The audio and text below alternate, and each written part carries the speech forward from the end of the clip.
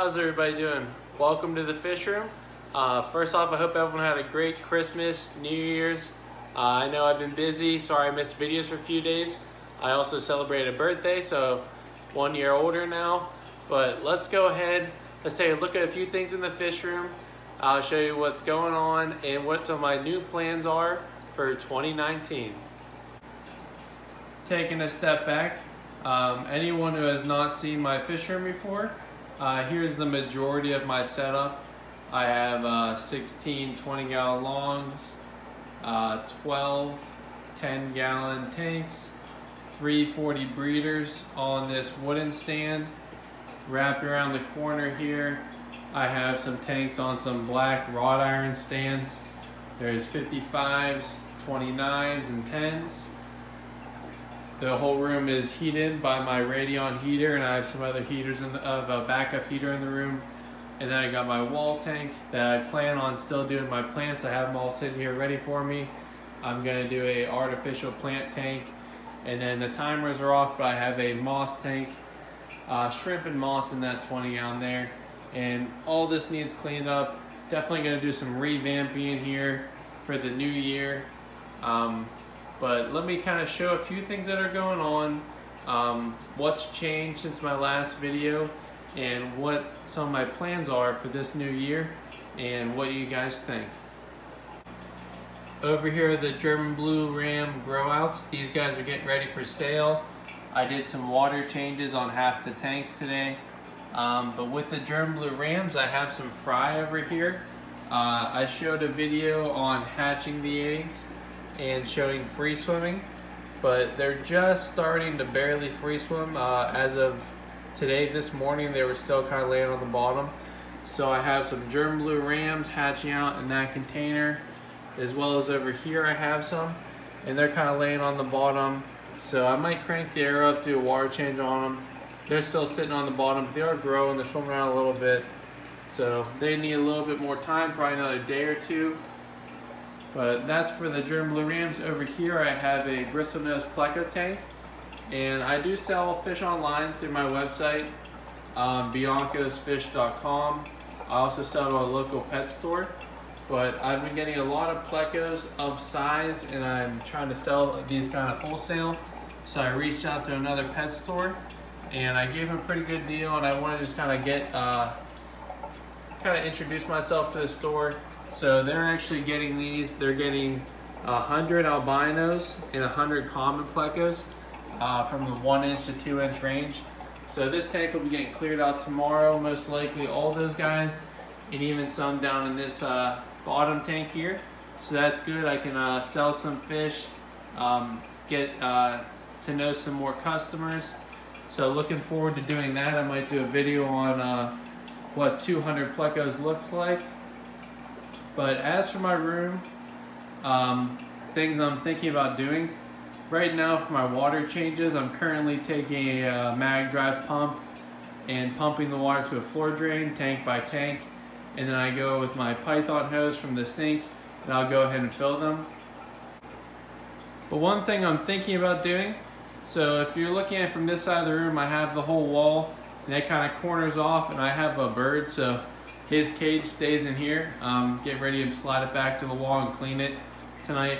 But my plans are, and I really want to know what you guys think, I'm thinking about taking these tanks over to about right here and taking them off into the middle of the room. So I'll have like 2 aisles. There'll be an aisle here, maybe 2 55s there, and then I'll have my existing tanks. But that way it's going to give me probably about 3 feet back here, and these tanks get moved forward, and I can have some storage behind the tanks. I can push my bird cage back into the corner.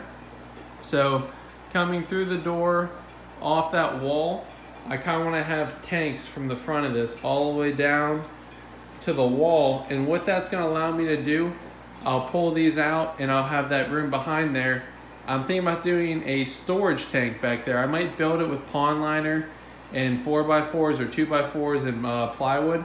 But if I did like a 2 to 3 foot wide frame and back maybe 5, maybe 6 feet, maybe 4 feet high, I could probably get close to a 700 or 800 gallon container, or like a water holder, where I can fill that water up back there, dechlorinate it, let it get room temperature, and I actually can pump water from that to all my tanks. So that's going to eliminate the use of the Python hose and getting it from the sink. Because let me flip this around and kind of talk to you guys. So my thought behind that is basically, if I don't have a drip system, I don't have overflows yet, which I do plan on doing in the future. If not here, when I eventually move my fish room and I get a house, I'm kind of planning that out. It may take me a year, maybe 18 months or so. But when I eventually do that, I would like to drill the tanks so I can drain them faster or do a drip system. Really help me cut down on my time in the fish room of just changing water, and I can focus more on breeding the fish, cleaning the filters, organizing things, and actually selling the fish. So doing a holding tank like that, a few things it's going to really help me with. First, it'll kind of give me peace of mind. Whenever I'm filling the tank, I'm always constantly checking the temperature of the tanks. I'm dechlorinating as I go. I don't want to overflow tanks. If anything happens, I have to run all the way to the sink to turn the water off. In the winter months, I'm in Pittsburgh, Pennsylvania, so it gets cold in the winter, so my water temperature throughout the year really fluctuates. So in the summertime, if I have maybe 75% cold, 25% hot on my sink, it'll be pretty consistent for the entire water change. But in the winter, I have to do almost 50-50 of hot and cold, and then maybe 30 minutes in, 45 minutes in of filling tanks, right before I'm starting to finish, I'm like running out of hot water, or I'm needing to continuously higher the hot water, check it with my temperature gun. It's kind of just a pain, and it would be peace of mind if I had water stored in the fish room, that's not taking up too much room in the fish room. If I kind of put it against the wall and I do that kind of design, I don't think I'm gonna really lose much space. I'll still have a lot of movement around in the fish room. If anything, I'll look maybe a little bit cleaner, I think. And that way, I don't have to constantly check the temperature. I can use a pump in there, so I can pump it a lot faster. And I could do like a remote on that pump, so I can turn it on and off, go from tank to tank, fill those tanks up, and I know the water is dechlorinated and it's the same temperature. So let me know what you guys think. I've always wanted to do that, but I didn't want to have like 10 55-gallon drums in here. So I think if I could build something, preferably out of pond liner, that way I can build it in here. I know what the size is, hopefully do it cost effectively.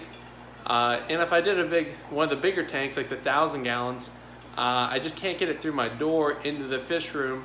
If I store it somewhere else, it's going to take up a lot of space, and then I'll have to put a heater in there and heat that water, and I'll have to have a longer hose to pump water over here.